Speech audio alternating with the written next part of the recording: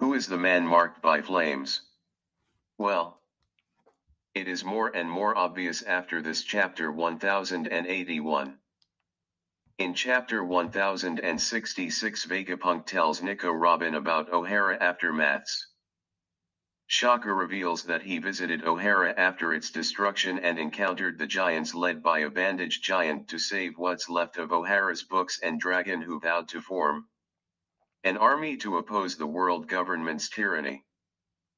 Then we have this chapter 1081 in which Aokiji in person mentions Ohara's flashback, and when asked about the man with a burned scar he talks about his marine ex-friend including the little Nicorobin. All these mentions and references to Jaguar D Sol are so direct and precise. It got to be him. There was also a red poneglyphs in Ohara, the one missing to all the emperors, or he got it after that thanks to Dragon or his journey back to Elbaf. Ice burn not only can cause scars but even gangrene and amputation.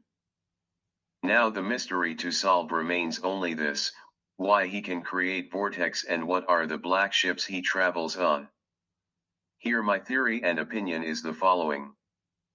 He has no devil fruits powers but a companion, a mythical animal and beast that can produce these vortices in the sea. We must not forget that we do not know anything about Elbaf, Giant's land, Sol's native land, but we met Dory and Brogy, which were living with giants dinosaurs, named their fighting moves after also these legendary animals.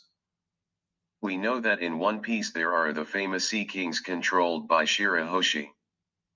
A giant whale was and is Brook's best friend and companion. Sozuncha the ancient elephant species was a friend and comrade of Joy Boy. There are so many giant animals and companions of this kind in the One Piece universe that it is likely that Jaguar D Sol has got one of these. What animal can be? I guess a sort of bird or giant dragon, perhaps given to him exactly by Dragon, the leader of revolutionaries, who probably was his savior, or so the black ships were given by him. My theory is not over yet. These black ships have a special meaning in Japanese history. The Kurofune, Edo period term, was the name given to Western vessels arriving in Japan in the 16th and 19th centuries. On July 8, 1853, the U.S. Navy sent 4 warships into the bay at Edo and threatened to attack if Japan did not begin trade with the West. Their arrival marked the reopening of the country to political dialogue after more than 200 years of self-imposed isolation. It was the arrival of these black ships to end the sakoku. The incredible Japanese isolationism lasted 2 centuries.